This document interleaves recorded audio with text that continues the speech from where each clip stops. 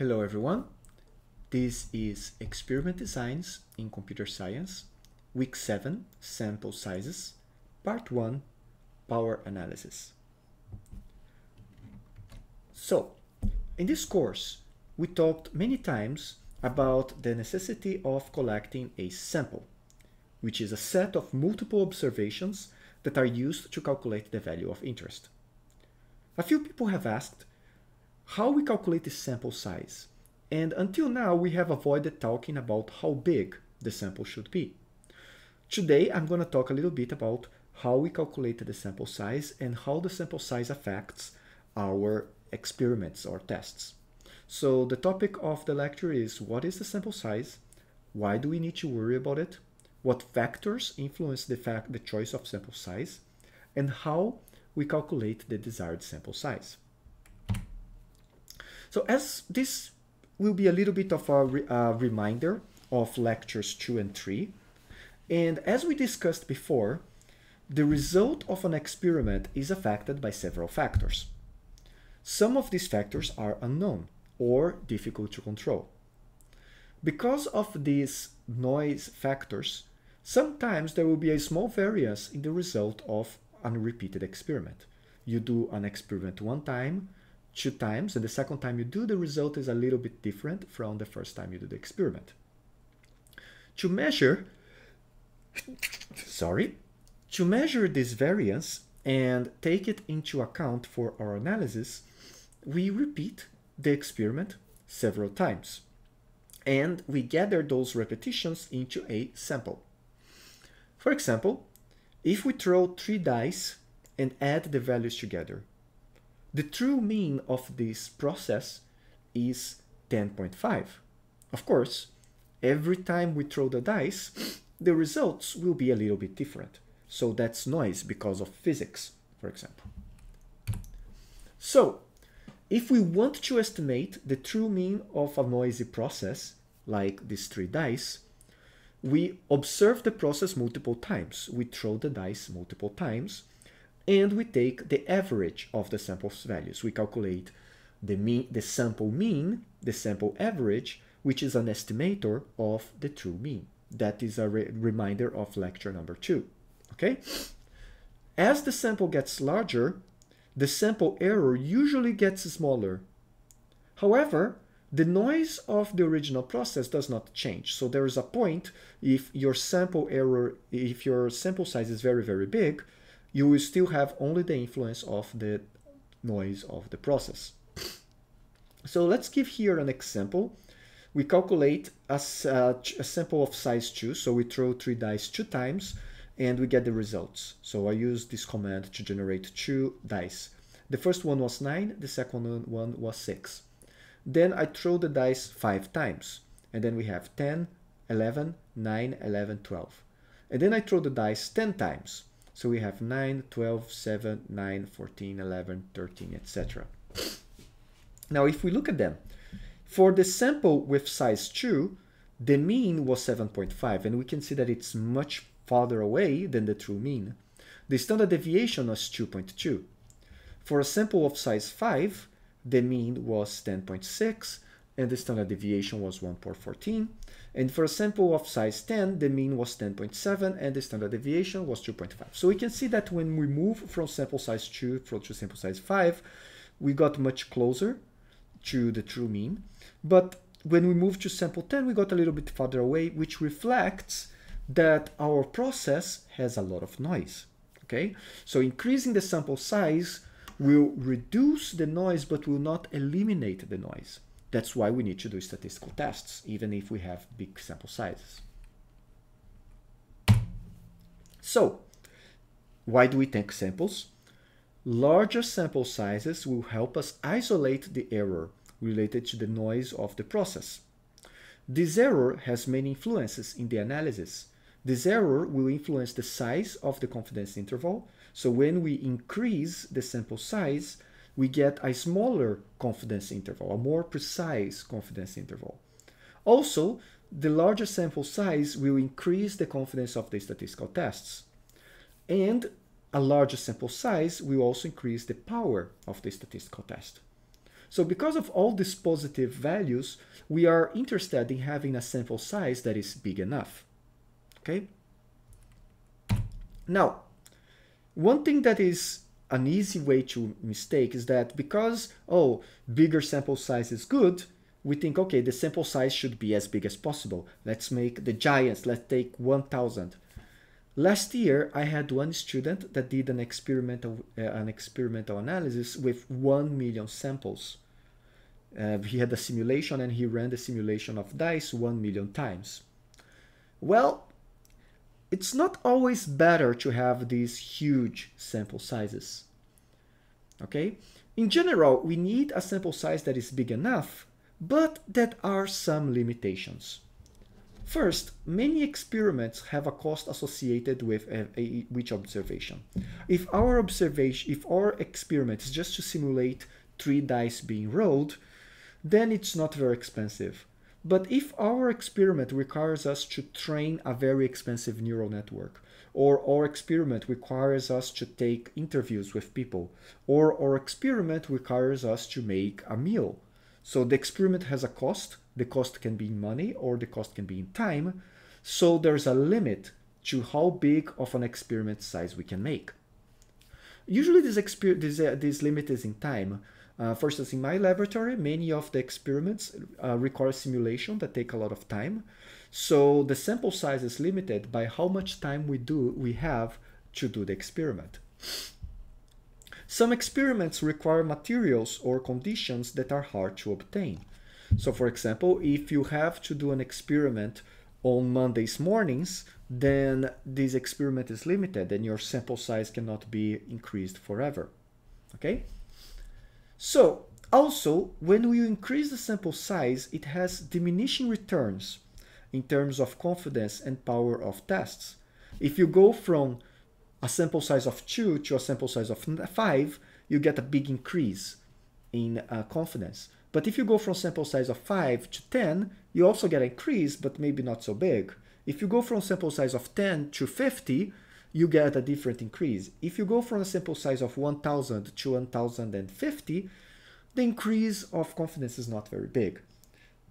So at some point, you increase the sample size, increases the cost of your experiment, but does not really increase the confidence.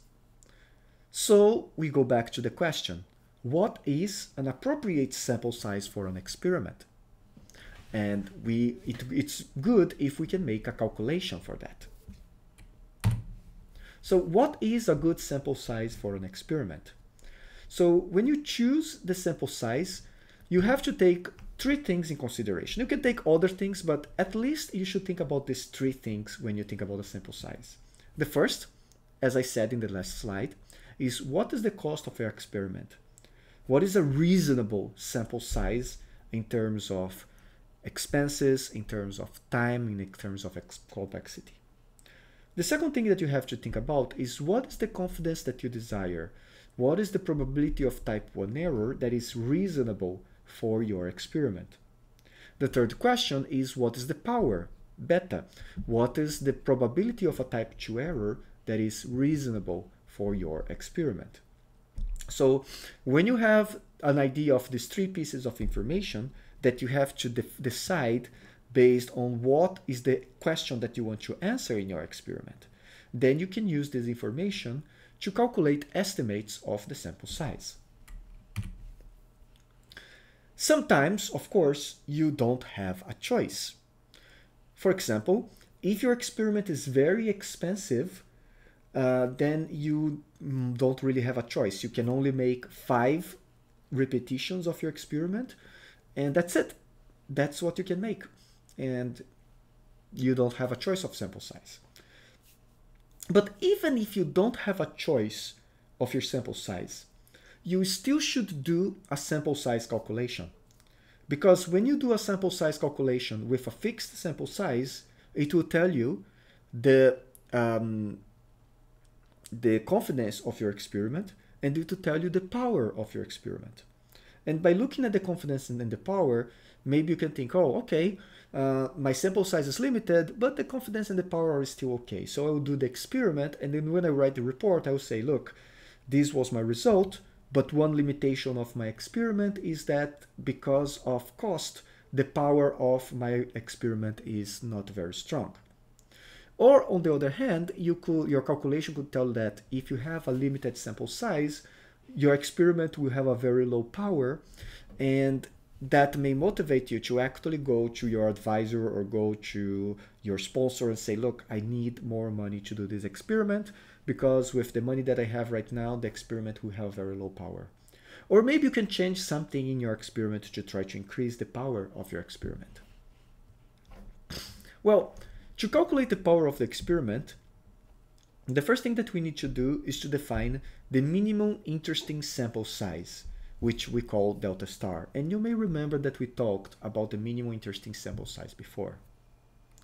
So how do we calculate the power of the experiment? Okay, let's consider one example. Let's say that we have an experiment that is a one sample, so we are comparing one sample against a fixed value. And the experiment has the following parameters. The alternate hypothesis is one-sided. So we are testing if the mean of our sample is above a certain value or below a certain value. The sample size is fixed at 10. Or difference of interest is 0.5. So we want to detect a difference of at least 0.5 between the established value and the mean of the sample. The standard deviation was estimated to be sigma equal to 1. And the significance that we desire is alpha equal to 0.01. And now we ask, what is the power of this experiment? Notice here that we don't even need to do the experiment to calculate the power. We can calculate the power of the experiment before we execute the experiment. The only thing that we need to know is the sample size or hypothesis type, the variation in value that we are interested, the estimation of the standard deviation, and this may be something that we need to do a little bit of study to find out, and our target significance. Now, if we calculate this, and we calculate this in R, for example, with the power of the test, so we put here N10, SD1, etc., and it will give us this information. So it gives us all the information that it put, and the power that we did not include the power, it will calculate. And we can see here that for these parameters, the power of our experiment is 0.16. So this is very, very low. This means that we have our beta here is 0.84. So we have 0.84 chance to have a false negative. Okay, so there's a very high chance with these parameters for our experiment result in a false negative. In failure to reject the null hypothesis, even though the null hypothesis should have been rejected. So what can we do when the experiment has low power? Well, one thing that we could do, there are several things that we can make, but one thing that we could do is that we could increase the number of observations. So if we have a little bit more budget, instead of 10 observations, we could do 20 or 30 observations maybe, and we're going to talk about this later. But another thing that we could do is that we could increase the size of the minimal difference. Okay, so this is okay. Let's say that I'm only concerned about differences of 2 or 5 or 10. Okay. So we can use the same formula that we did before, and let's say that we are interested in having a power of 0.8, a beta of 0.2. So what is the difference that we can observe with a power of 0.8? So we redo the calculation, and now instead of defining the delta, we define the power. So we are targeting a power of 0.8. And when we do the power calculation with these parameters, we can see that now it gives us a delta of 1.1. So this means that with these parameters, significance level of 0.01, power of 0.8, the amount of difference that we can detect in this experiment is 1.1. So our experiment is not powerful enough to detect a difference of 0.5, but it's powerful enough to detect a difference of 1.2. So now the question changes. Our question becomes, Okay, so we have an experiment that may not detect differences below 1.2. Is this okay? So we have to talk to think about it. Is it okay? Is it significant for us to detect differences that are only 1.2 or bigger? This, of course, will depend on the experiment. Okay, this is not an answer that has a calculation. This is an answer that depends on what is the scientific question that you are trying to answer. For example, if you're trying to detect a difference of 1 second in the loading time of a web page, well, that seems to be a pretty big difference. But a difference of half a second would also be a big difference, especially if this is done millions and millions of times. On the other hand, if you are calculating if you are trying to detect a difference of 1% in the precision of an image classifier, well, a difference of 0.5% is not very big, so I don't care so much that I cannot detect 0.5%. If I can detect a difference of at least 1%, then I'm happy. And this experiment tells me that I can detect a difference of at least 1.2%, so I guess I'm happy with this experiment. Okay? So it really depends on your field of research. So some final considerations about the power calculation. Using power calculations, we obtain an estimate of the probability of type 2 error. This gives us a better understanding of what the experiment can do and what the experiment cannot do. This is important when we decide if we want to do the experiment like that or if we want to change the design of an experiment, and how we report the experiment when we publish a paper or when we write a report. We can tell, oh, this is the power of our experiment. This is the confidence of our experiment. The statistical test will still have power for differences smaller than delta, but it will be a smaller power. Okay? These differences are below the minimally interesting effect. On the other hand, any effect that is bigger than delta will have an even higher power. So it's even easier to detect the bigger the effect is. Okay? And we can use this power calculation to compute the required sample size. So we're going to see that in the next video. So see you in the next video to talk more about sample size calculation. Bye-bye.